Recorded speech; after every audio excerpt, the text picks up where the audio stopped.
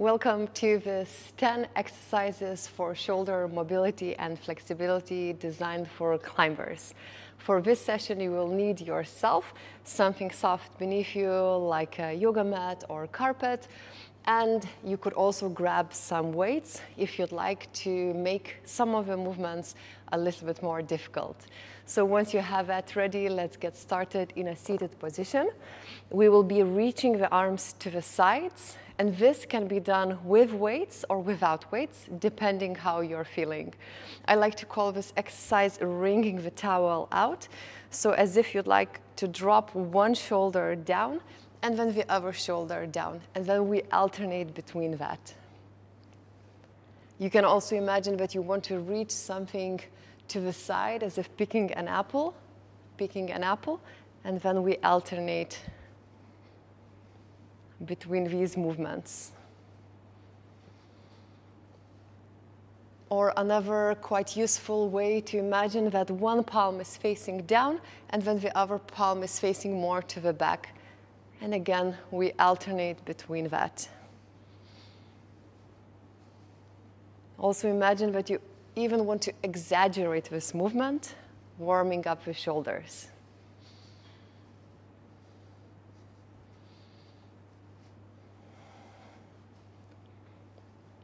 Few more like that.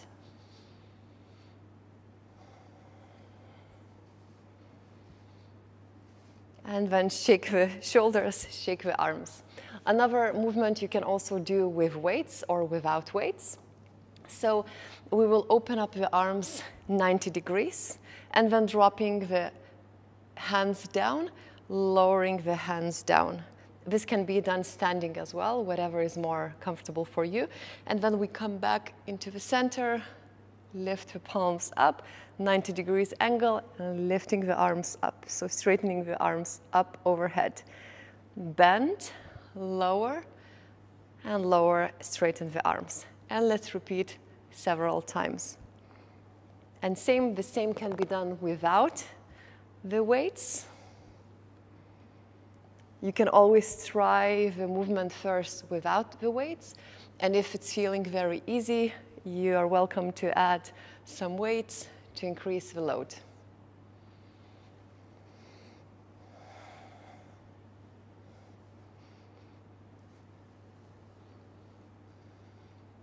Few more like that.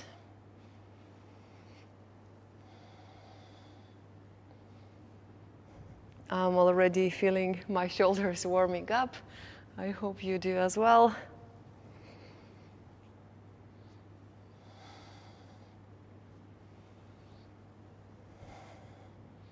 And here you can also play with different speed. You can go very slow, or as slow as you want, or you can go a little bit faster. Again, it's quite interesting to offer a variety of movement, of speed for your body. And last time we open, extend, bend, and lower the hands. Beautiful. Let's meet for a scapular push-ups. So we can meet in a tabletop position, fingers spreading wide. And over here, a few options. So we can do it on our knees or in a plank, again, depending how much you want to challenge yourself today. Imagine your whole body stays still, and we want to bring the shoulder blades together and then shoulder blades apart. So the body stays still, and only the area of the shoulder blades are moving. Try not to bend your arms. Imagine that there is a valley between the shoulder blades, so like a river flowing, and then there is no valley in between the shoulder blades. Or another useful analogy for me is dropping my chest towards the ground and pushing the chest away from the ground.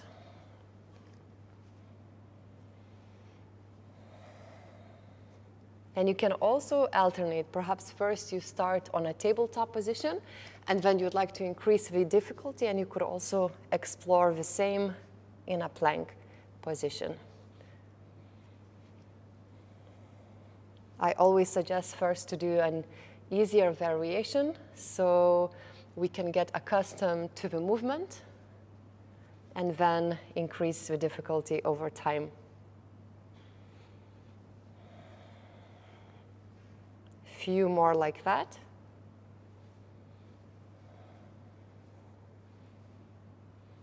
And then sit back onto your heels and shake the hands, shake the arms to relax them a little bit. Now an option is to grab a weight or a book or some object or without it, again, depending how much you want to challenge yourself. We will do the shoulder halo. So we will be drawing this circle above your head. And again, the whole body stays still. We're only making the circles from our shoulder joint. So grab an object horizontally. Your arms are in this diamond shape and start to draw the circle, the halo above your head to one direction.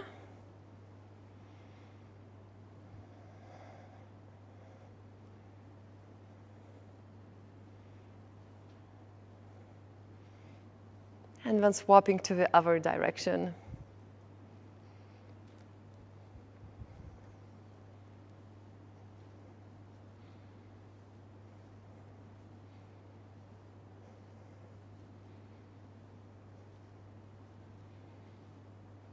So we are doing around 10 each, but if this feels too easy, an option would be to pause the video and do a little bit more repetitions, or on the contrary, if it's too difficult, then maybe do a little bit less repetitions, and also play and explore with different weights.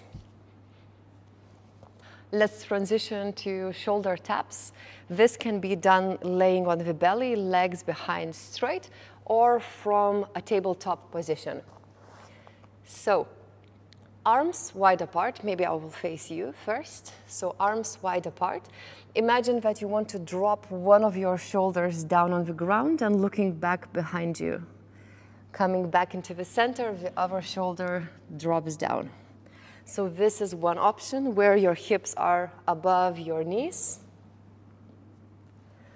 You can continue like that. Or another option would be while laying on the ground, arms wider apart, and again dropping one shoulder to the ground and another shoulder to the ground.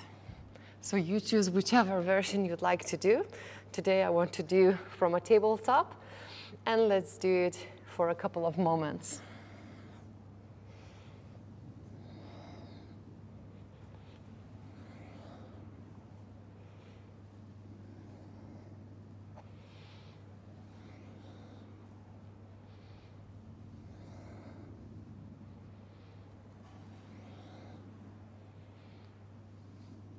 Couple of more taps each side.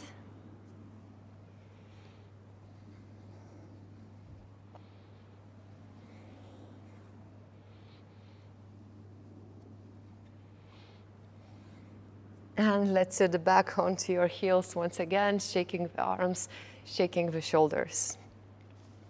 Another one which I really like is reverse tabletop plus one arm reach. This can be done again with weights if you'd like to make it more difficult. If this is the case, I would suggest to have the weights somewhere behind you so you could grab them easily.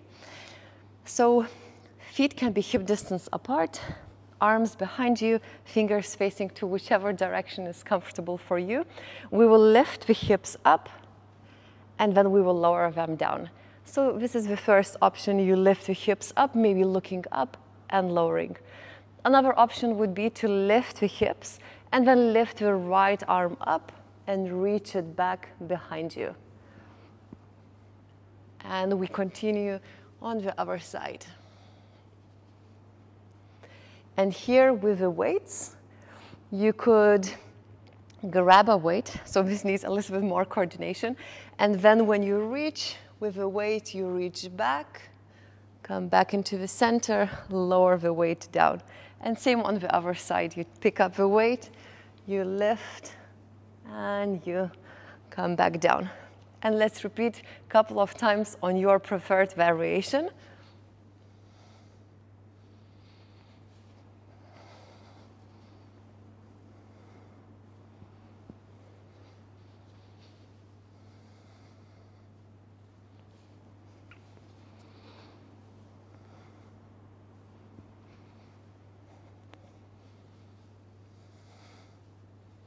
One more each side.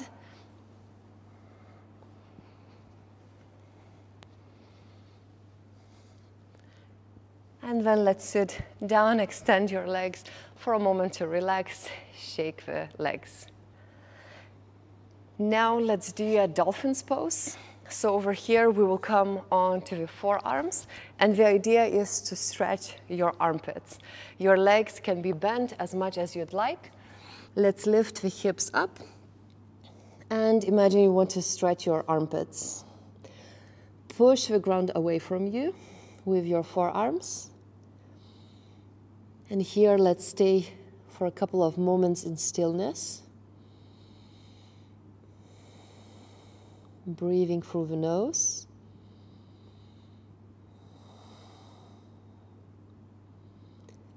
And another option would be to bring your feet a little bit further apart, and from a dolphin's pose come in onto the forearm plank and back into the dolphin. Forearm plank. Let's repeat a couple of times.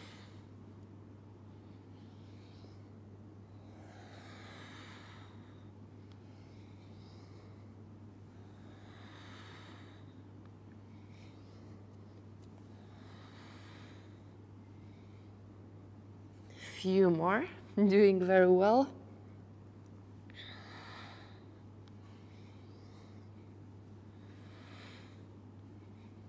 And then lower your knees down for a moment, sit back behind you to relax your arms and shoulders.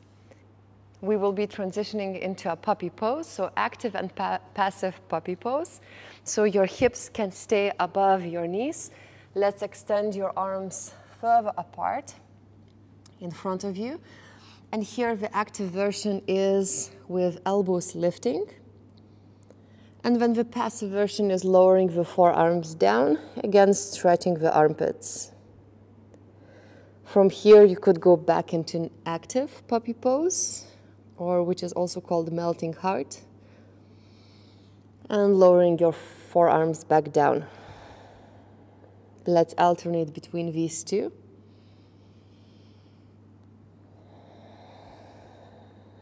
On your own rhythm.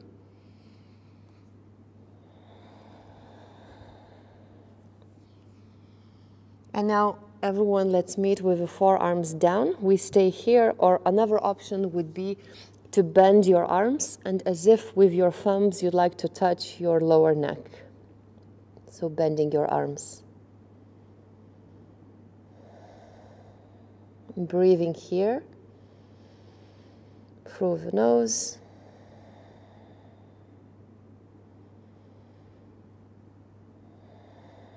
One more breath.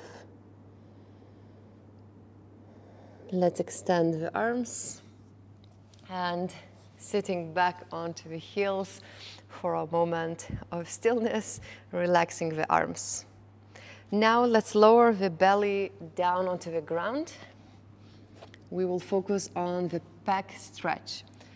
So over here, a few options. You can have your arm bent 90 degrees or extended, again, whichever feels nicer for you.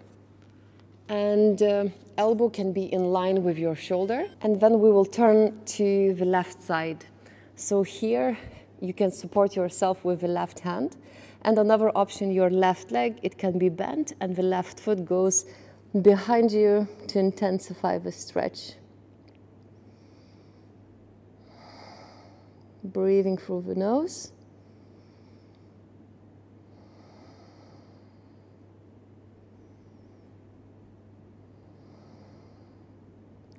If you'd like to feel the stretch more intense, you could bring some activation by pushing your forearm, your elbow down into the ground. So the right elbow on the forearm. Take an inhalation here through the nose. Exhale. And let's swap sides, come back into the center, and the other arm is bent 90 degrees or extended. Elbow in line with the shoulder, and let's turn to the side. And here an option to bring your right foot back, supporting yourself with your right hand on the right fingertips, and finding a stretch which feels good for you.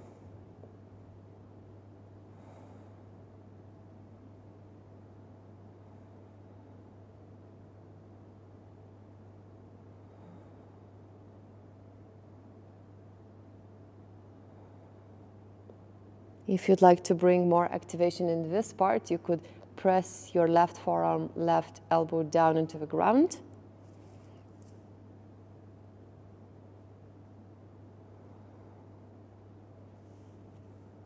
Let's take a breath in, breath out, and one more. Inhale, exhale, and slowly come back into the center. We will be moving on our sides, so you can come on the right side and imagine that you want to draw big zeros with your top arm, so with your left arm. So these circles can be done with weights or without weights. While you do the circles, also check that your fingers are always touching the ground, or this is the intention, that we always want our fingertips to touch the ground, except, of course, when we travel above our body.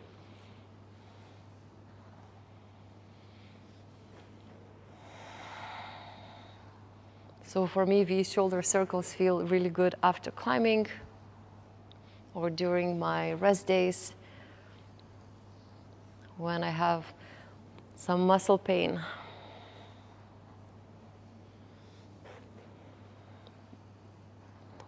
One more circle. And let's transition to the other side. So now laying on your left, maybe making a pillow with the arm underneath, and big circles with your top arm, so with your right arm. So imagining that you're drawing a big zero with your fingertips.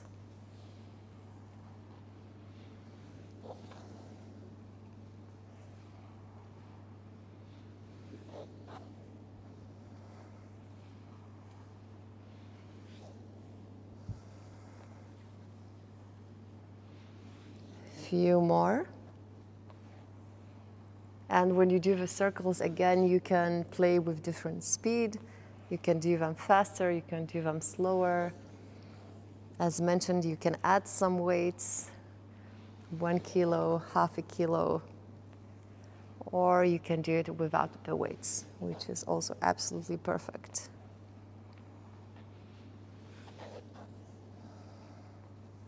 One more circle. Okay, so we are finished with these 10 exercises for shoulder mobility and flexibility. So I hope that was useful for you. My recommendation would be to do this routine 1 or 2 times per week. And you can also pick and choose. So you can pick some of the movements, exercises that you like to do and add them to your training routine before or after climbing. So I will see you next time for another YouTube yoga session here on my YouTube channel.